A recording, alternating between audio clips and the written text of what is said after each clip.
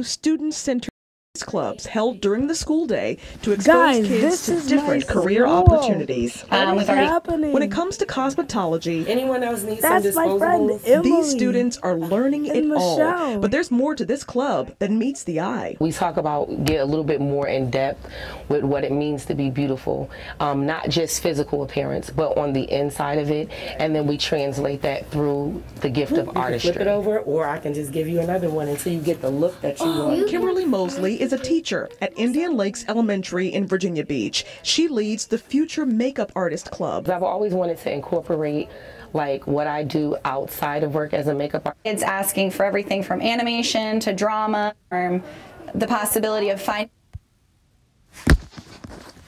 Guys, Instructional technology specialist Kelly Hoggard brought the idea to the school after many students expressed interest in after-school club. Club. Instructional technology specialist Kelly Hoggard brought the idea to the school after many students expressed interest. that's my friend Nikayla. That's my friend Dylan. That's my friend Taylor. And that's me.